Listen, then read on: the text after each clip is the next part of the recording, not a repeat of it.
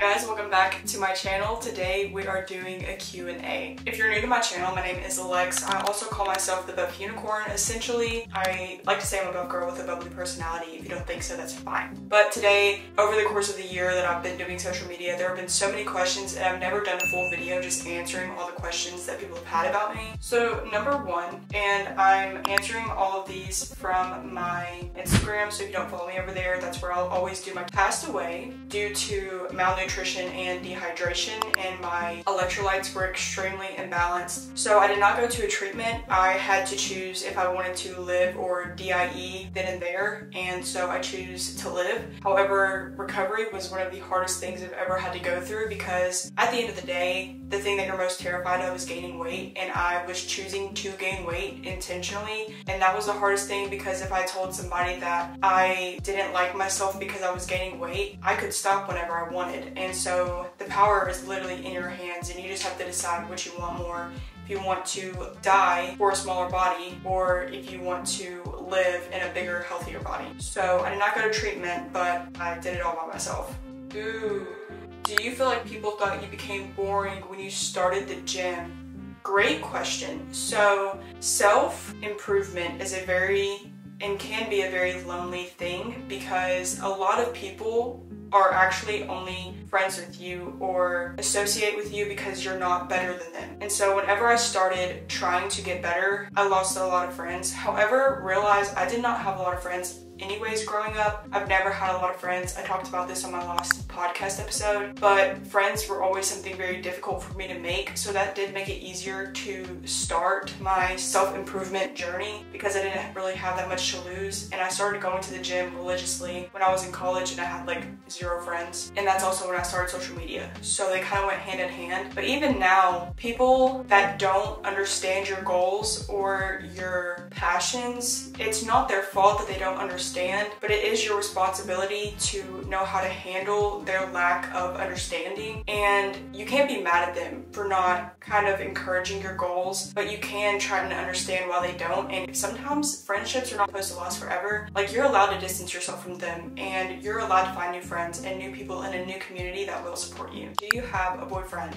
I got so many questions about my boyfriend. Yes, I do have a boyfriend. We've been dating for about 3 months now, talking for like 4, and I've only ever had one other boyfriend before. It's something very interesting and new, because I wasn't in the best relationship in the past. We were both toxic. It was not only on him. So now being with somebody that it's fully just, I don't know, whenever you find somebody that truly does love you and truly just understands you, and even if they don't understand you, they want to understand you, it truly is crazy and life-changing. I'll never post him because he does not want to be online. Like, he has been open about that. He doesn't want to be posted. So like, if you follow me on TikTok, he will be talking in the background. You can hear him, or you'll see his hands or like the back of him, but I will never post him or tag him, because I respect him and his privacy. I'm a content creator. He's not, and he has no desire to be, but he's great. He's amazing, and he makes me feel extremely loved. And also, like, when I'm with him, I feel like a woman, and nobody's ever been able to make me feel like that before, because I do feel like I have a very masculine presence, but he allows me to be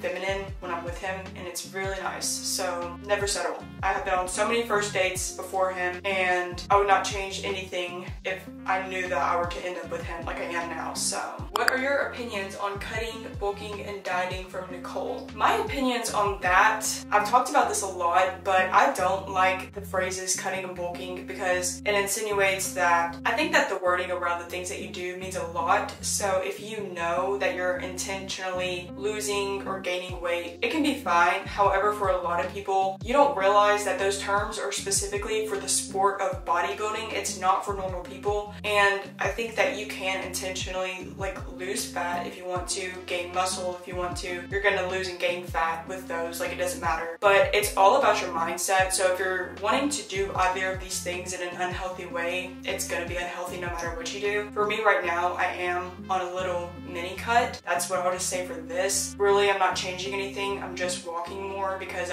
throughout the winter I was, of course, more sedentary because it's freezing outside. I think it's all about your mindset. So like, used to, I would go to unhealthy healthy measures to lose weight. I have been losing probably like half a pound a week, and that's so slow, but for me, I'm okay with that. I'm okay with doing something slow if it means that I can maintain results long term instead of short term. One of my favorite like people to watch when it comes to nutrition is Natasha Ocean, and she talks so much about how to lose fat healthily and how to gain it healthily, so I recommend watching her videos on that. Any advice? Okay, so how do I truly get over the fear of my body fluctuating and just accept it? This is a big question, and I'm happy that you asked. This was from Strawberry Mochi Pieces. That's a cute name. But essentially, it's not even about your body changing. Your body changing is not the issue. You need to figure out why you're afraid of your body changing. So like, what psychologically has made you afraid for your body to change? That means that there has to be something in your life that has caused you to think that your body changing is a negative thing, whether it be people online or people in your life. There has been a theme that a changing body is bad when it really just isn't. You go through different seasons of life, and it's so unrealistic for you to think that your body's gonna stay the same. I work out the exact same amount that I did this time last year. However, I was like 10 pounds lighter this time last year, but I also was in college. I had to walk everywhere. I was working full-time, and I was also a full-time student, and I didn't have enough money for groceries. So of course I'm gonna be leaner than I am now, where I have enough money for groceries. I'm not walking everywhere. My job is now social media, and like if I were to be like, oh my gosh, I'm less valuable now because I don't have a shredded six-pack, that's so sad. Whenever you view it from a third-person point of view, if you were to look at somebody that you know and shame them for their body changing, whether they weigh less or weigh more, you would be like, wow, they are so inconsiderate and insufferable. But you are still a human being, and you doing that to yourself is literally the exact same thing. It doesn't mean anything different just because it's you. You're still a human, and you still deserve to respect yourself. You can lose or gain weight, that's your choice. I don't care what you do, but I do just ask that whatever you do to your body, you do it out of respect and not out of hatred, because that is what produces long-term results as well as sustainable results mentally and physically. Ooh, okay, so Meow asked, have you ever been fat or overweight? Okay, I grew up overweight my entire life. I was always the bigger kid, and I know that had a really huge role to play in my 4-year-long journey with anorexia. I dealt with binge eating when I was a kid, and I didn't like realize that's what it was at the time, because I mean, like, nobody tells you that's what that is. I just thought that it was normal. It was not. But growing up, always being the bigger kid in places, it made me super hyper aware of taking up space, and that made me really insecure because a lot of times my space, the space that I was taking up, was not appreciated, so it made me feel like a burden. And so I think that was a really big thing during my eating disorder, is I wanted to take up as little space as possible so that people couldn't be mad at me for existing, which sounds wild, but that's just really how it was. And now though, I can say that don't care if I take up space. I'm okay with taking up space, and I'm proud of the space that I take up because I am proud. I have so much respect for myself that I could care less if somebody else is bothered by my presence. And that's really all that I can hope for you, is that you can get to that place where you no longer care how others feel about your presence, as long as you are confident enough in you and your character that you know that no matter how somebody else feels about you, it truly does not matter. If you were starting your fitness journey from scratch, what would you prioritize? Great question. I think that a lot of people, when you get started in the gym, are so all or nothing, and so you probably start going like 5 days a week, going balls to the wall, whenever really you should. I would recommend prioritizing maybe starting like 3 days a week, because what you want to do is essentially create the habit of, I wouldn't say trusting yourself, but if you say you're gonna go 5 days a week and you don't go those 5 days a week, you only go 3, you're gonna feel as though you failed. But if you go 3 days a week and you tell yourself that you're gonna go 3 days a week, you'll trust yourself and you'll trust that you can stick to things. So I recommend starting smaller, maybe a lower body day, an upper body day, and a cardio day. And then you can build off of that 2 leg days a week to upper body. I personally go to the gym 4 to 5 times a week. I don't go as much as I used to because I felt that my body was extremely stressed out and I wasn't recovering. So yeah, how to stop binge eating and how long did it take you to lose the binge weight? Okay, so So binge eating is also something that I struggled with a long time before I ever was anorexic. After I recovered from anorexia, I went through extreme hunger, which somebody had a question about that, so I'll answer it. But binge eating came for me a few months after, and that was, I'm not mad at it. I did not shame myself for going through it. It was really difficult to go through because I really hated myself at the time, because I thought that it was all about self-control, and it's not. It's not about willpower. It's about just systems that you've set up for yourself in place are not working for you, and you just need to change them. So I struggled with binge eating, like in the middle of anorexia, and then after. It was rough. The second time I dealt with it, I gained about 20 pounds, and it was right before college, and it took me about 6 months to lose it, but I wasn't, again, you have to remember, I didn't have money for groceries. I was walking everywhere, and I really had just stopped binge eating because I went to college, and like it was a different environment, so I didn't feel the need to binge eat. It was a lot. If you're going through binge eating right now, I have an entire video about how to get over that, how to get through that, work on that, and all that jazz. It's rough, I know it is, trust me, and I feel for you if you are going through that right now. Julia asked 2 questions. When are you planning to move out, and would you like to have kids? I already moved out. Do I want to have kids? Yes. I don't know if I'll be able to have kids though, since I did have an eating disorder for so long. I don't know if I'm infertile or not, because I lost my period for 3 to 4 years, and that's a big thing. I would like to have kids, not anytime soon. I don't want to have kids until I'm like 25, because I want to like not live my best years, but I want to be in a place where I'm ready to provide, and I want to provide for my children. Like, I want to intentionally have children. I'm not saying that if you like got pregnant by accident that the child is not intentional, but I would just like to bring a child into the world knowing that I can provide mentally and physically the best that I can, because I never want them to feel unwanted or as if they were a mistake to me. Ever. Just imagine little buff unicorn babies. Ugh. It would be so cute. Babe hobbies that aren't fitness related by Jana. Great question, actually, because the past year I've found so many new hobbies that don't include working out, and it's been so good for me. So I will give you a few. The first one, music. I love music. Learning how to play instruments like guitar and piano. I've been slacking on that. I need to get better. The second is reading. So I've already read 2 books this year, which doesn't sound like a lot. I actually read one this weekend. Like, I read the whole thing, and it's really because I just enjoy reading. I also love learning, so reading, since I'm not in school right now, helps me with that. The third thing, coloring. I love coloring, or doing my nails. I love doing my nails. My hands are swollen right now because I'm hot, but I love doing my nails. Being in nature, I love going on walks. That sounds fitness related, but I like to walk and read. And also editing, so like content creation for me, even though it is my job, I find it a hobby. So like just the art of content creation, learning more about it, all that stuff. Yeah. Also love making jewelry. I really do a lot of things. It just depends on my mood, honestly. But you can literally do anything. Like, a hobby can be anything. It don't have to be like some expensive thing. Like, you can go thrifting. I love going thrifting. Somebody said that I avoid unhealthy foods because it still scares you. No, I don't. I don't avoid any food. I do eat out, I just don't post it. And I think that a lot of people think I just don't eat out because I never post it. But that's the beautiful thing, is I'm at a place with food now that when I eat something that's not healthy, I don't feel a need to post it on my story to prove that I eat unhealthy things. Like, I don't have to prove that to anybody. Like, I just went and got crumble the other day because I wanted it, but I didn't post it because I didn't feel the need to. Or if I want Chick-fil-A or Chipotle or a burger or a steak, I don't care. Like, I will eat it, and I don't have to take a video of it and post it because... And if I do post unhealthy things, people get mad at me and tell me I'm not healthy. So, I mean, honestly, it's never a win. Yeah, I just don't post when I eat sweets or junk food because I don't feel the need to. Like, I don't feel the need to prove myself or my eating habits to anybody.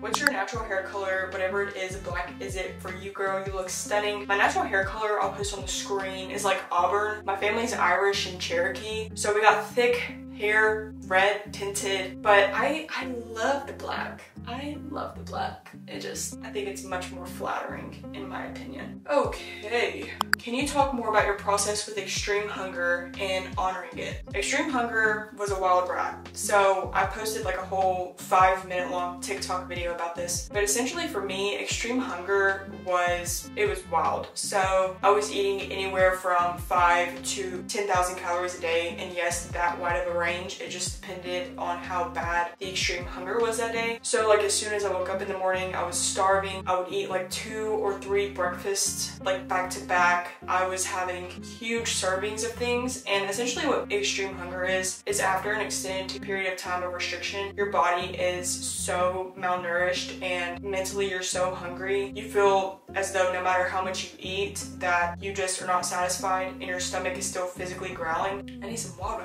And it took about 3 to 4 months for me to get out of that. The first 2 weeks that I was in extreme hunger, I gained 20 pounds in 2 weeks. And let me tell you, the girl was having a panic attack because nothing fit me. The edema was awful. I was so swollen because my body was holding on to so much water. It was wild. But the best advice that I have for that is that you have to go through it to get over it, because if you don't, then you're gonna just start the binge restrict cycle, which means you'll never get out of it because you're in a cycle of toxic behaviors that are not helping you, they're just harming you. And as scary as it is to go through that and gain weight, being on the other side, I can tell you that it's all okay and that you just have to trust your body because it knows you better than I do or anybody online does. How tall are you? I am 5'9". I'm quite tall. People think I'm short. They think I'm like 5'2". Do you only read nonfiction? If not, what other literature genres do you enjoy? I usually only read nonfiction because, again, I like learning. If I want to enter a different universe, I'll watch stuff. I love watching TV shows. I mainly only read nonfiction because if I'm reading, I want to be learning. Is it hard to be relevant in the fitness industry if you aren't skinny from Anna Grace? Honestly, I kind of feel like it's the opposite. I sometimes feel like I'm too skinny and that I'm like irrelevant since I'm not like jacked enough to be in the fitness industry. I think that everybody serves their own purpose. At the end of the day, people don't follow me for my body. There is a reason, there's a part of that it is, but people follow me because they value the things that I produce and the content that I produce and the way that it makes you feel, not the way that I look. So at the end of the day, it's all about how you make people feel, not the way that you look. How many calories do you eat a day? My view on calories is so distorted, I need guidance. So I don't like talking about how many calories I eat a day. Right now, I'm eating anywhere from 22 to 2,400 a day. I know that because I track loosely. Is it going to be exact every time? No. Do I really care? No. Essentially, you can increase your metabolism just by weightlifting and your non-exercise activity thermogenesis. Again, if you want to know how to increase your metabolism, I recommend watching Natasha Ocean because she uses empirical-based studies and reviews, and she gives you all the science and all that, and I would recommend that instead of listening to me. Where did you get your Bible from? I got my Bible from Amazon. I love my Bible. I searched so long for it. Actually, this grandmother, the one I have the B for, she's the one that got it for me for my birthday, and I love that she did because she wrote on the inside of it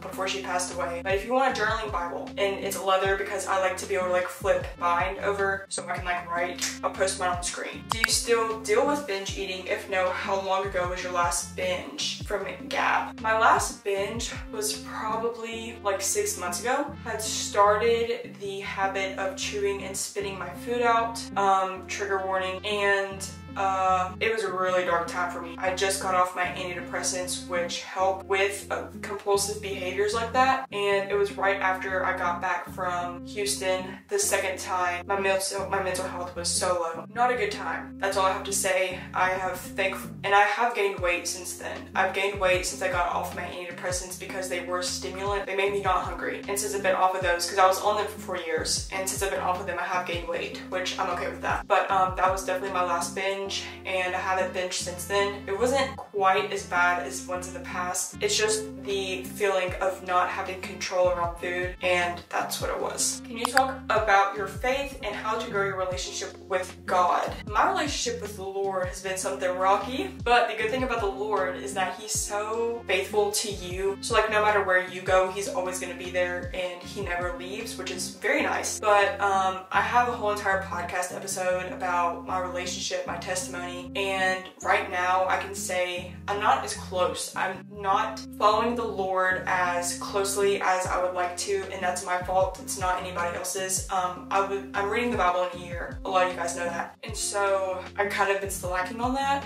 which is my fault. However, I've come so far with my relationship with Him. Like used to, I would think if I didn't read my Bible or if I didn't do certain things that I should be doing, that the Lord wouldn't love me, and that's just not how He works.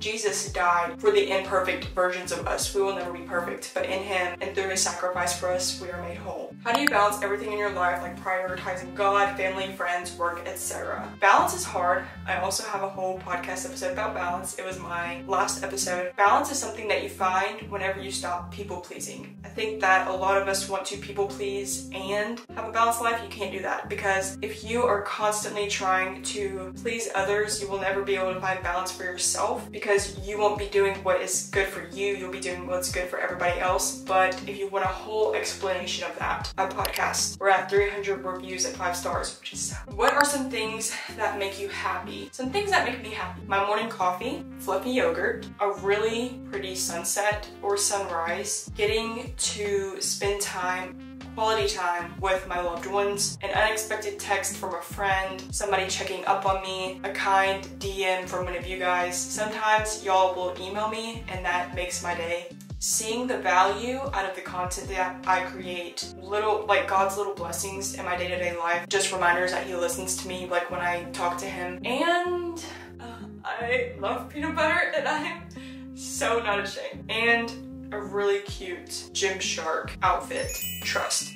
Code Buff Unicorn. So we have, you're content being single, and where did you meet your boyfriend? I was very content being single. I was single for 2 years before I met my boyfriend now, and I'm still very independent. Like we don't spend all of our time together, not because we don't like each other, but just because, I mean, that's healthy. I have just always been a very independent human being though, so I've found that, are you actually lonely or are you just alone? And just because you're alone does not mean you have to be lonely. You can be very content with your own presence. And then where did I meet my boyfriend? I met him at my gym. Story time. So I used to work at the gym, and so I'd never seen him before, and it was just one random day. It was February 1st, and I saw him and I was like, this dude kinda cute. And so I was like thinking the whole time about how to go up and ask him something. So I went up to him and I asked him, I was like, hey, I like your hoodie. Where did you get it from? Well, really, this is like what I said. I said, this is gonna be such a weird question. I really like your hoodie and I was just wondering where you got it from. And he was like, oh, I got it from TikTok shop. He was being so short with me, and I was like, okay, he definitely has a girlfriend. In my head, if you wanted to talk to me more, you could send me the link to it, you know? Didn't send me a link. So I don't get his info or anything. I thought he just wasn't interested, which I was fine with. I'm okay with rejection. And a week later, exactly a week later, my Miley Cyrus TikTok popped off and went on his For You page, and that's how he found me.